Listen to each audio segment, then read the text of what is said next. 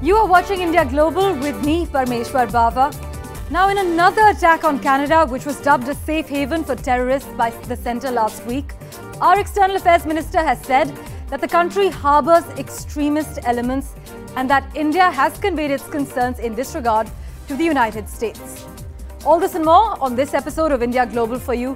A quick look at the headlines first. Dr. S Jaishankar tears into Justin Trudeau for giving terrorists operating space in Canada, says Trudeau's allegations are not consistent with India's policy and slams Canada for allowing organised crime and drug trafficking to flourish on its soil. Calling for continued engagement, Justin Trudeau softens his stand on India, describes India as an important economic and geopolitical power. The statement comes a day after the External Affairs Minister Jaishankar's meeting with Anthony Blinken in Washington. But is it possible for Canada to restore normal ties with India? That's the big question. Justin Trudeau's approval tanks. 63% disapprove of Prime Minister Justin Trudeau, while only 33% approve of him, as per the latest poll by independent research institute Angus Reid. The US government shutdown looms large as lawmakers remain divided on a spending plan. Speaker Kevin McCarthy tries to find middle ground, but nearly 4 million federal employees will not get paid until the US government reopens.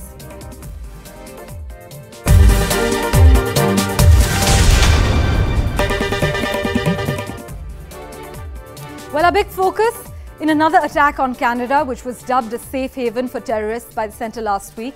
Dr. Jaishankar has said that the country harbours extremist elements and that India has conveyed its concerns in this regard to the United States.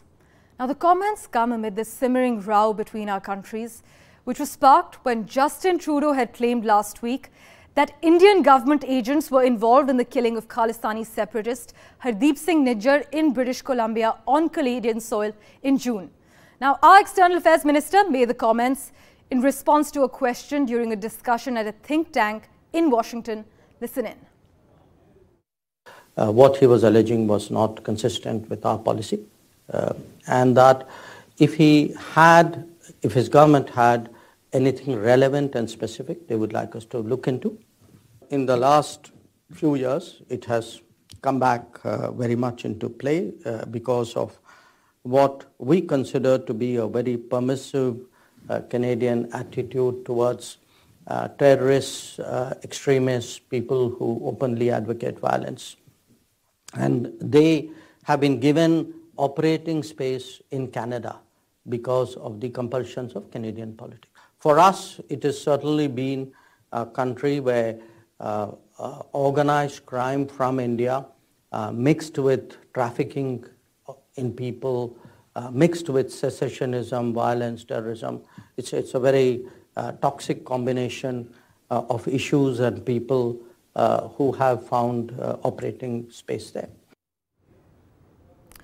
Well, as India and Canada took their diplomatic row over Hardeep Singh Nijjar's killing into the rink at the UN General Assembly, for further clarity on the current state of affairs, joining us on India Global, Daniel Boardman, senior correspondent for the National Telegraph. Also with us, Dr. Bharat Barai, member of Overseas Friends of BJP. Thank you so much, gentlemen, for joining us on India Global. Mr. Boardman, I'd like to begin with you. You think the lack of full-blown support from Canada's traditional allies means that Canada is largely on its own here? I see that, yeah, no one really wants to get involved with a major diplomatic row with an ally. And it's not like Canada's got no support. There's been minimal support, let's say. The bare minimum, the Western Alliance has held, the Five Eyes is kind of saying there is something, we're not sure what it was, there was some intelligence sharing. So it's not like Trudeau's been left with absolutely nothing from the Western allies, but it's not enough, let's say, to go on. And I think Jaishankar nailed it completely. I think he watched, the last 10 years of what I've been screaming about Canada's permissive attitude towards extremism and elements in all facts. And it doesn't just manifest in what you call terrorism, secessionist violence. There's drugs and gangs and organized crime. And I've been screaming because this is a problem for Canada, not just India. Yes, it's a problem for India because you have people advocating for violent secessionist actions in the Punjab region, and that's in India. I understand. But the gang violence, the drug running, the assassination attempts, that's Canadian soil. The Air India bombing, those are Canadian citizens. This is a Canadian problem. The Khalistani nonsense has to stop. It's corrosive to our country. You could argue it's seditious behavior because it undermines a key geopolitical alliance we have with India to do all this. So Jaishankar, in my view, is absolutely right. Since Trudeau's been in, a permissive attitude towards terrorism, it's putting it lightly. The only people he goes to bat for, it's Omar Carter, $10.5 million he gets rewarded, an actual terrorist, right? He meets with Josh Boyle, and now we go to DEFCON 1 over hardships in Nijar when Karima Baloch was just allowed to be strangled and thrown in a river, and we ruled that a suicide. So I think these are the real big problems that are coming to face Canada is our sort of lackadaisical attitude that we don't want to deal with serious problems, especially when it involves two ethnic minorities within our country. We just get too shut down, and we don't want to be called names, and we think it's too complicated, so we just ignore it. And doing so has let it fester for 4 decades. And now this Khalistani problem has metastasized outside of Canada and back into India, and it's causing us a major geopolitical row. Right. This is bad. Right. So Justin Trudeau's lackadaisical attitude is in highlight, as Mr. Boardman has just mentioned. Dr. Barai, back home, Justin Trudeau has bigger worries, perhaps. Now, his approval rating has dropped largely due to food and real estate inflation. But take us through how he's being perceived on the ground as this row plays out. As far as NRIs in USA are concerned, they very much realize that he's acting like Rakhi Sawant of Canada. He does not know what he's doing. He has problems at home. He commits the blunder. He wants to blame everything on everybody else. But the basic problem that he has been nurturing this Khalistani terrorist, he does not want to address it. And then he wants to pass it off as everything is okay in democracy. But this is a one-way thing. If I use Abraham Lincoln's definition of democracy, it's a government of the people, by the people, for the people. And here it has become a government of the Khalistanis, partly by the Khalistanis, and it works for the Khalistanis. The normal people, 1.1 million, rest of the Hindus, Indian Americans or Indian Canadians who are staying there, they are complaining. Mr. Panunu is openly saying they should all quit Canada and go. He is a dual citizen, and except for Mr. LeBlanc passing a statement, he hasn't done anything more. Why can't they charge him with hate crime? Why can't they charge him with sedition or something else? So all this lip service really doesn't take him anywhere, and it does not give him any credibility. Mr. Boardman, now, like others, Canada actually saw India as a counterweight to China back in 2022 in its Indo-Pacific strategy. But do you think Canada will need to concentrate on other fast growth economies in and out of the region now? I hope not. I hope we can fix this. There is no real substitute. Again, for India and China, you can't say, oh, we'll talk to Sri Lanka and Bangladesh and cobble it together with Bhutan and like there's an India. It's not. So that's a pipe dream. Yeah, I mean, Canada is a country that should be, all countries, helping our allies and countering our enemies. It's pretty simple. In Canada, we're doing the exact opposite. Like the real story of foreign interference is how much influence does the CCP have over the Liberal Party of Canada? That's what we were trying to determine, in our geopolitical corners before this whole row happened.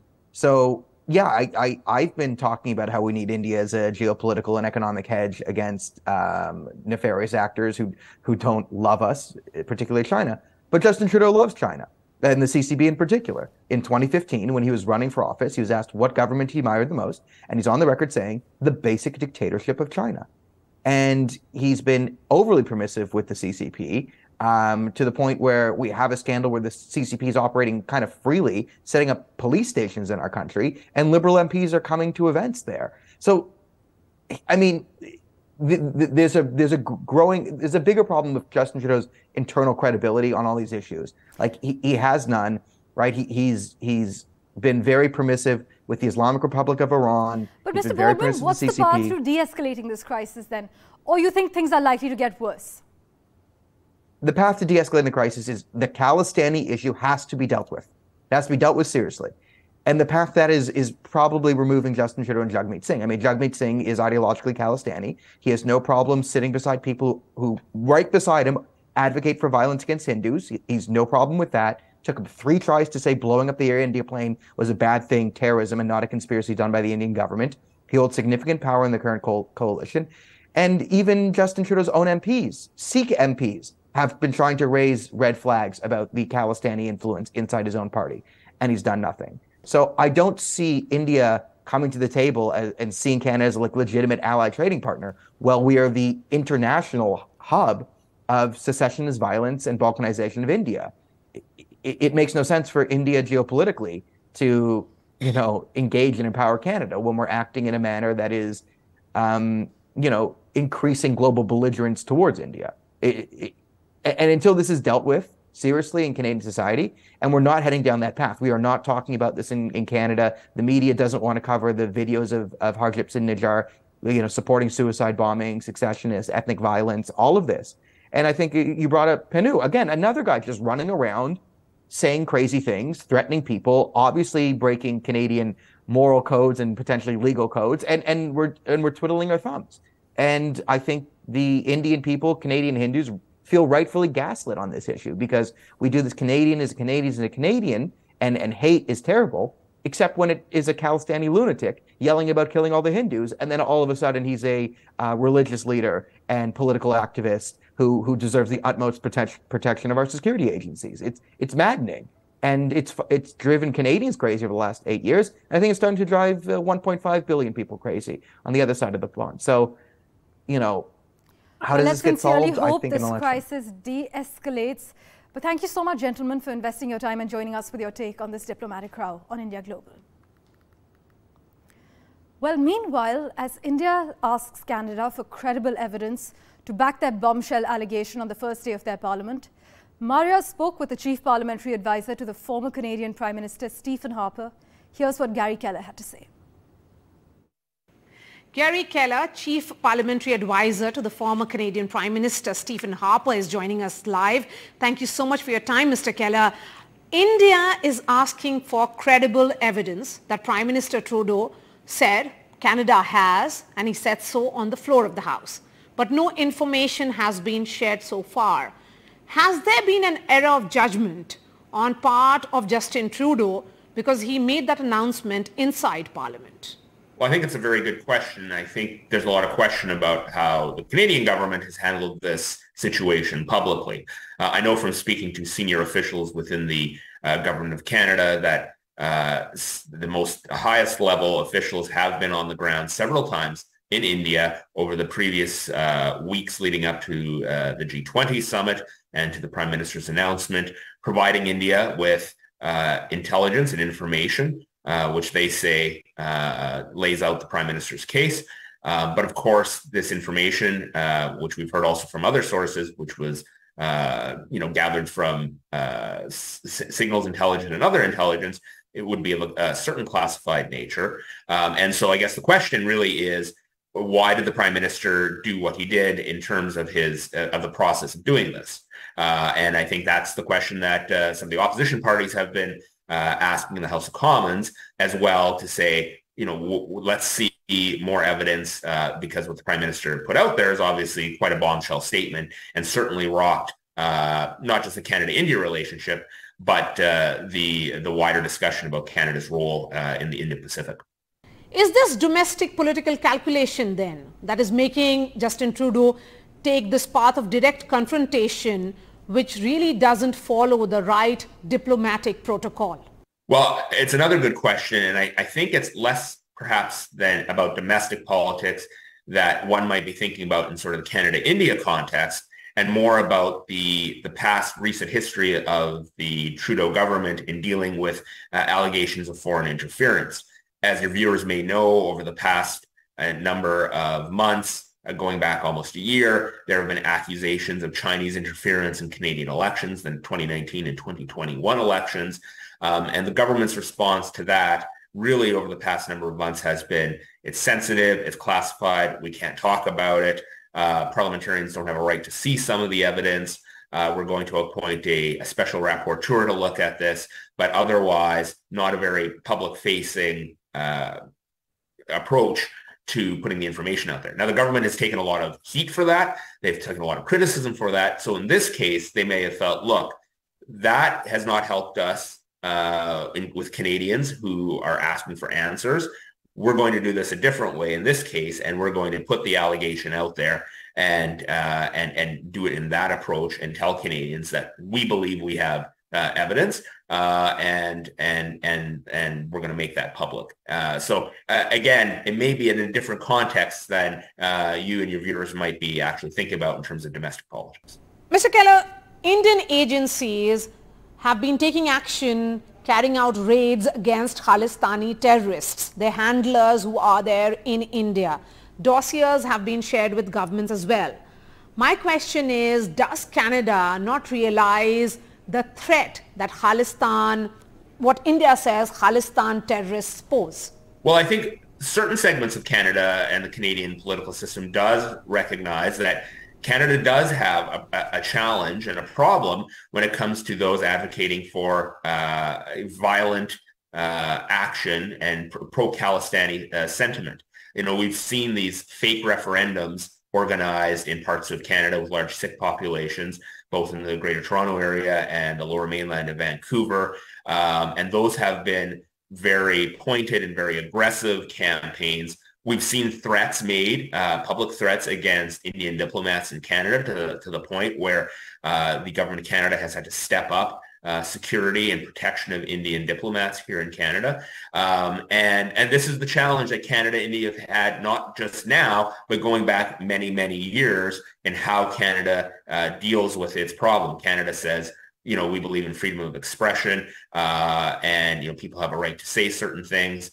Even if they are construed as violent. India says that is those are acts of and accusations of terrorism against India, and we demand that Canada crack down on it. So there, for many, many years and over many, many governments, there is a difference of opinion on how Canada should handle the Khalistani issue and calls for violence. But now, you know, I think we're seeing that as the Khalistani calls in Canada amongst the community kind of, they wax and they wane over time. I think they've been on the increase lately. We've seen a much more aggressive presence by pro-Khalistani sentiments in Toronto and Vancouver advocating. And I think it's important for, you know, Canadians to know that while those sentiments are being expressed in Canada, there's almost no support whatsoever for an independent Khalistan within India. And I think that is one thing that Canadians aren't very aware of, and that certainly Canadians could be more aware of, given that, you know, there is strong sentiment for a united India in India. Thank you for speaking to NDTV, sir. So the image of Canadian Prime Minister Justin Trudeau's plane stalled on the tarmac in New Delhi was perhaps a foreshadowing of the freeze in Canada-India relations to come. But Justin Trudeau has said Canada is very serious about building closer ties with India, as it's a growing economic power and important geopolitical player, he added. He wants New Delhi to work with Ottawa to ensure that they get the full facts about Hardeep Singh Nijjar's killing. But this, as Dr. Jaishankar and the US Secretary of State Antony Blinken met in Washington amidst this diplomatic row. They discussed a full range of issues, including Canada's allegations, but there was no mention of Canada or Hardeep Singh Nijjar in the official readouts from both countries.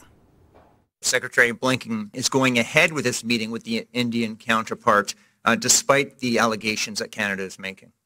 Oh, I think it's extremely important that all of us continue to engage constructively and seriously with the government of India. India is a growing economic power and important geopolitical player. And you know, as we presented with our Indo-Pacific strategy just last year, we're very serious about building closer ties with India. Justin Trudeau clearing the air on the Jaishankar-Blinken bilateral in New York. The two leaders met in the run-up to the India-US 2+2 dialogue scheduled for October end. But the question top of the mind was whether the two leaders would discuss Trudeau's allegations of credible intelligence pointing to Indian government's involvement in Hardeep Singh Nijjar's killing. And I actually look forward to seeing you in Delhi for the 2+2. Going by the statements issued by both sides, the matter didn't come up. So why the hawk's eye on the Jaishankar-Blinken bilateral? Well, thanks to the intelligence sharing pact called Five Eyes between the US, UK, Canada, Australia and New Zealand, 3 of the 5 allies have been urging India to cooperate with Canada's investigation into the killing of Hardeep Singh Nijjar, a designated terrorist, Khalistan supporter and a Canadian citizen since 2015. We heard from the Canadian Prime Minister publicly about the allegations. We support the efforts that they are undertaking in this investigation, and we have also been in touch with the Indian government as well. We have deep concerns about the allegations, and we would like to see this investigation carried forward and the perpetrators held to account. These are concerning reports, and I note that investigations are still underway. But obviously, these are concerning reports, and as I've said, we are monitoring these developments closely with our partners, and will continue to do so. India has clearly maintained that it is willing to cooperate with Canada provided they share evidence, something that hasn't happened so far. Meanwhile, Canadian media reports have also raised questions about Nijjar's killing as well as the investigations into it. Quoting Balraj Nijjar, Hardeep's son, the Vancouver Sun reports that Hardeep Singh Nijjar met CSIS, Canada's intelligence service, every week before his killing. This new angle puts a question mark on Trudeau's allegation of Indian government's agents being involved. Last week, Washington Post accessed CCTV footage of Nijjar's killing, which captures something that resembles a gang war. Witnesses and security camera footage viewed by the Post reveal a more complex operation to kill Hardeep Singh Nijjar than authorities have previously described, again raising questions on the India involvement angle. And it isn't just Indian and the Canadian media questioning Trudeau's credible intelligence claims. Canada's opposition leader, whose Conservative Party's leading opinion polls against Trudeau's Liberal Party, has also torn into Justin Trudeau's claims. I think the Prime Minister needs to come clean with all the facts. We need to know all the evidence possible so that Canadians can make judgments on that. He didn't tell me any more in private than he told Canadians in public, so we want to see more information. A downward spiraling economy battling inflation as well as a housing crisis, Canada led by Trudeau seems to have hit hard times. Justin Trudeau heads for polls in these unhappy circumstances. Trudeau's government is propped up by Khalistan supporting Jagmeet Singh's NDP. Many claim these political compulsions are behind Justin Trudeau's allegations against India. But as of today, this move of dragging the Indian government into Nijjar's killing seems to be backfiring for him, both at home and abroad. With Shrishti Shankar, Bureau Report, NDTV.